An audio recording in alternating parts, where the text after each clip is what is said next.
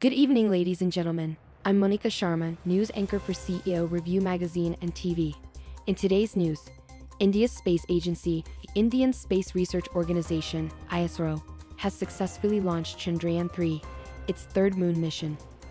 Following the successes of Chandrayaan-1 and Chandrayaan-2, this new mission aims to advance India's exploration of the moon.